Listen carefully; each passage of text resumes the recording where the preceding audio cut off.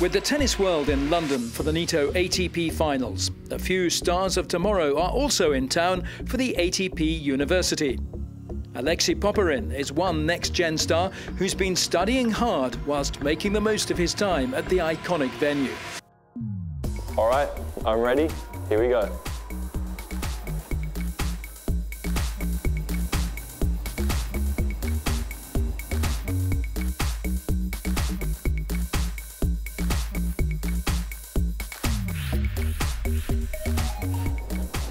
Wow, London is one of my favourite cities in the world, and just coming up here and seeing the view is really spectacular. You know, it gives you a great perception of London and how beautiful it really is.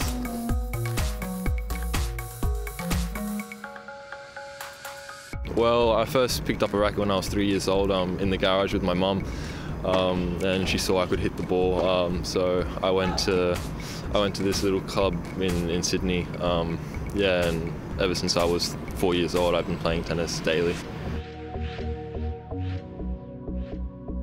Winning the French Open was really a great milestone in my junior career.